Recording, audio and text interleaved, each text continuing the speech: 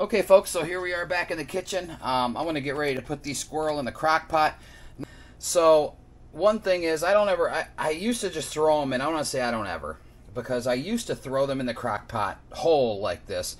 But I found as you're shredding the meat off the bones, it's very difficult to get it off the ribs and this belly meat here, because it gets very rubbery. So I'm going to get the ribs out of here. I'm really only going to save the bottom 2/3 of this squirrel and then the top third of this squirrel, because the ribs and belly meat just turn out to be too much.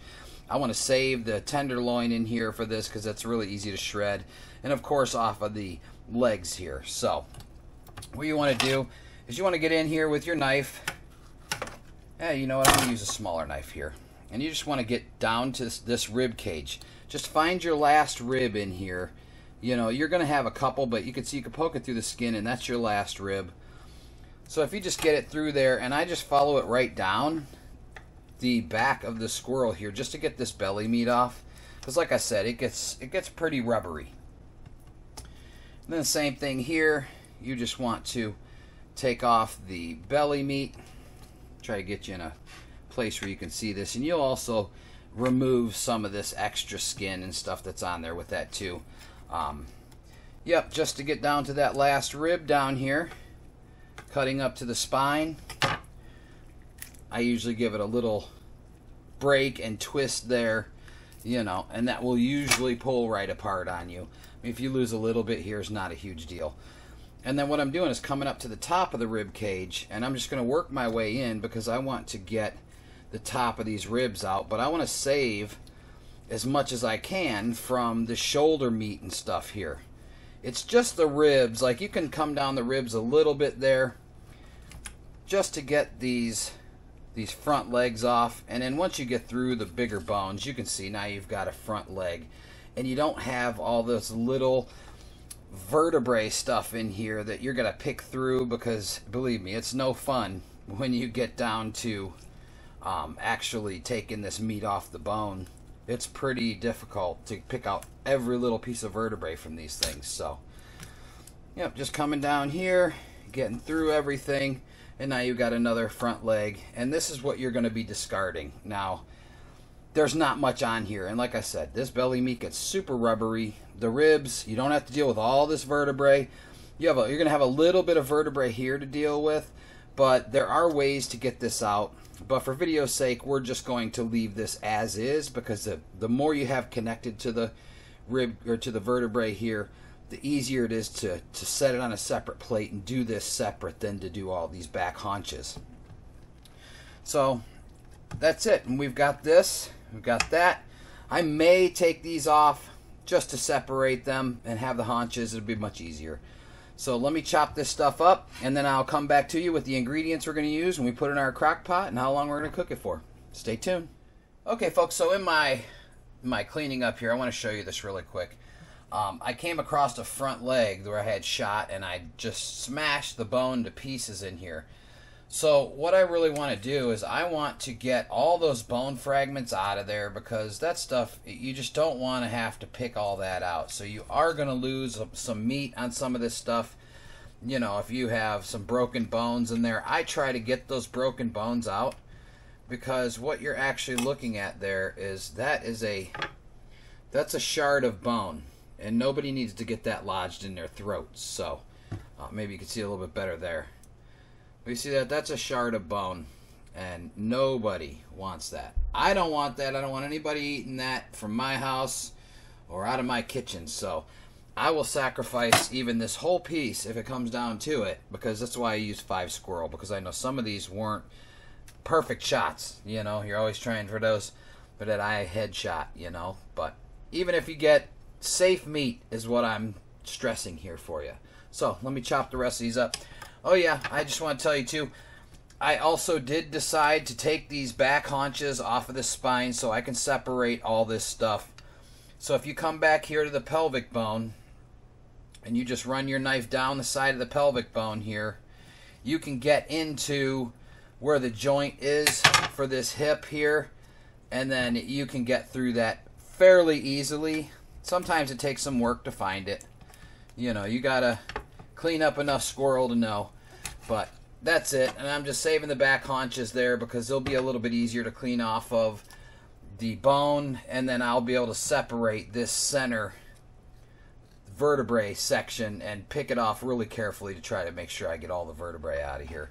Versus trying to, cut this all off of there. It's just easier to throw it in the crock pot, and then once you get done, it's a little bit easier to separate this stuff, and then you can get some good shredded meat off of this. Alright, well, I'm going to continue back on with cutting up these squirrels, so we'll be seeing you in a little bit. And I'm tossing them over here. I have a container with some cold salt water in it. I don't know if it helps anything or what, but I like to keep everything fresh, and I figure the salt will start breaking down the meat a little bit more and help it cook a little faster. Alright folks, so we have our squirrel. They're probably quartered, I guess you could say. I've been soaking in salt water for the whole time I've been chopping everything up, and I did a little cleanup here. So they're just sitting in the salt water now, but I want to show you what I'm using.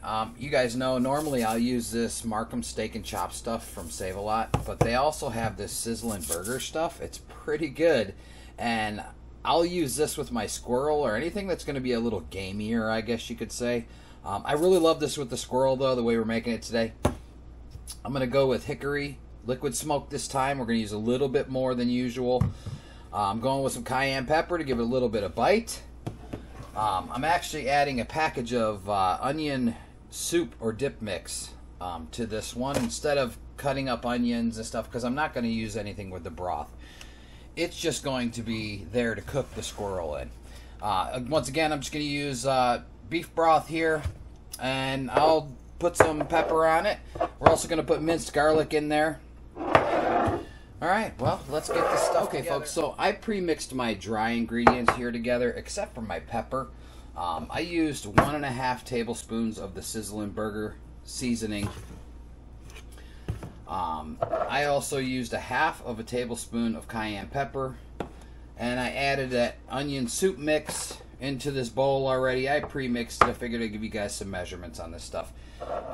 My minced garlic here, I'm going to use, comes in water or olive oil. I believe this one's in water because it's blue. Maybe. Yeah, I don't know. Could be. Does cap say? No. Minced garlic? No, it doesn't say. I believe it's green. It'll say it's in olive oil. But I'm just going to use a heaping, 1 heaping tablespoon, I guess. We'll make this one a little bit less because I don't want to have too much. But we're going to mix that in there.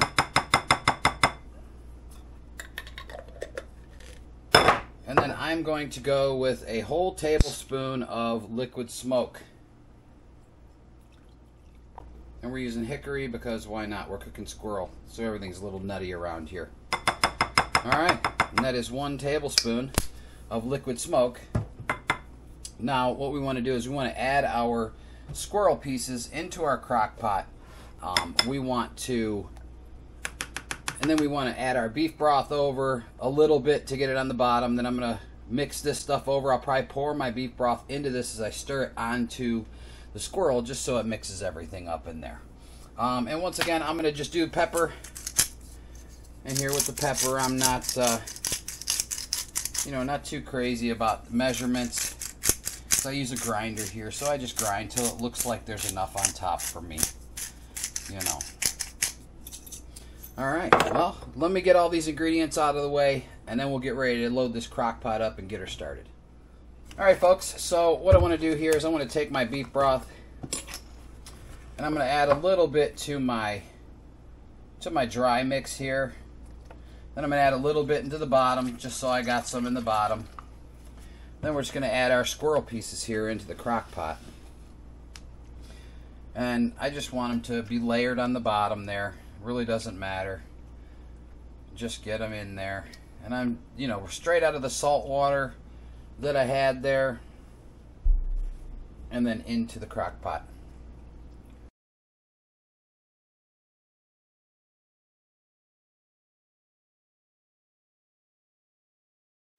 Okay, and now that we got that in our crock pot, I'm just going to mix up my dry ingredients here.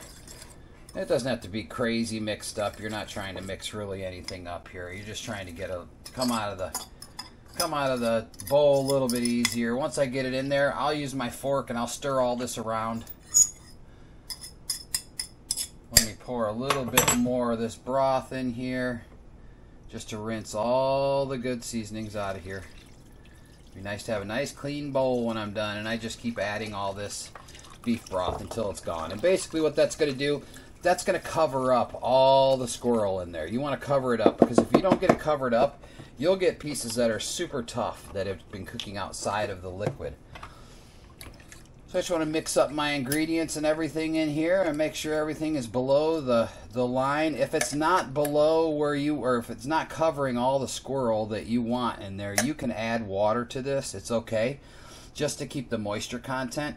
And it looks like I am going to add 1 bottle of water to this. So I'm just going to use spring water. It's from Aldi. But I'm just going to add it because I want that to be completely covered up. I don't want any pieces of that squirrel outside the water. So, you know, after you've mixed everything around, that's it. Now it's just a waiting game for about 5.5 hours. So we'll turn her on here. We'll throw the lid on. We'll turn it on to mode. We'll go high for 5 hours, and then we'll check it after that. Sometimes you got to add a little bit more time, but I think 5 hours might be sufficient. So yeah, stay tuned. We'll check it out after the time comes. Okay, folks. So I checked out my squirrel pieces here, and they look like they are ready to come out. So I'm going to take them out now. You can see they're really nice and done. I'll just show you here. This meat is just going to peel right off of the bone here. So I'm going to let this cool down a little bit because it's best to do it by hand so that you know you got all the bones. So I'm just going to take this out here, all this yummy squirrel meat, and I'm going to put it here in this glass bowl, and I'll let it cool off maybe 10 or 15 minutes. We'll see. And then I'm going to shred it up, and I'll get back to you whenever we get on to our next step. So, stay tuned. Okay, folks, so we got our squirrel meat here shredded up. It's shredded really nice off the bone. We've got some thick cut bacon here, and I've got some thinly sliced sirloin tip thin, I guess is what it's called. These are just a couple pieces that came off. I'll make some smaller ones. But our whole goal here with this, let me move this meat over to here, since now I got my hands all full of meat. So our whole goal here with this, what we're doing, is we're taking this thin sirloin, and then we're filling it with squirrel meat. And then we are going to roll this up. Let's see if we can get this inside that sirloin. And then you take a piece of bacon, and then we're going to wrap our bacon around here, and I'm going to use 2 pieces for this one, probably for each one. Oh man, this is going to be so amazing. And then once you get it wrapped, you can use toothpicks in it, you don't have to. And then I'm just going to set it on my cookie sheet there. So let me wrap up the rest of these. I don't even know what I'm going to call these things. Squirrel wraps? Who knows? Give me a name, somebody. Leave me a comment with a name on what these should be called. Alright. Well, let me wrap the rest of these up, and then we'll get back to you just before we put them in the oven. And I'll show you the temperatures we're going to be running at and for how long we're going to cook this. Okay, stay tuned. Okay, folks, we got our squirrel and our sirloin tip wrapped up with bacon. So I'm going to throw them in the oven. I preheated at 350. I'm going to throw these in there for 25 minutes. Once the bacon is nice and cooked on the outside, it'll be done. I mean, it doesn't take anything to cook that meat. And the squirrel we already cooked in the crock pot. So, all right, well, let me put this thing in the oven, and then Angie will be over here.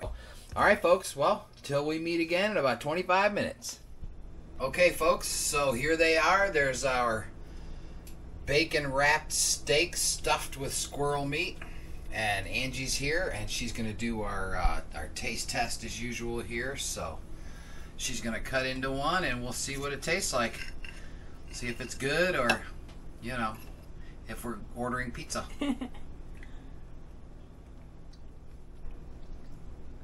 Is this super good? It's really good. Good, good. Well, folks, if you like this recipe, go ahead and give it a thumbs up. Don't forget to smash that subscribe button. And we're going to tear into this here right now.